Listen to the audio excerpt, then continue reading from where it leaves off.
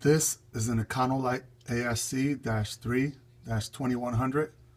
It's one of the newest models sold by Signal Control Products. And this right here is an EDI SSM-12LE conflict monitor. Both inside this cabinet. Even though it's brand new, we set it in our bench so we can test it. So far, so good. Sorry for the blast of the LED. It's a very good machine, and it keeps on rolling. Even in inclement weather, whether it be heat or cold.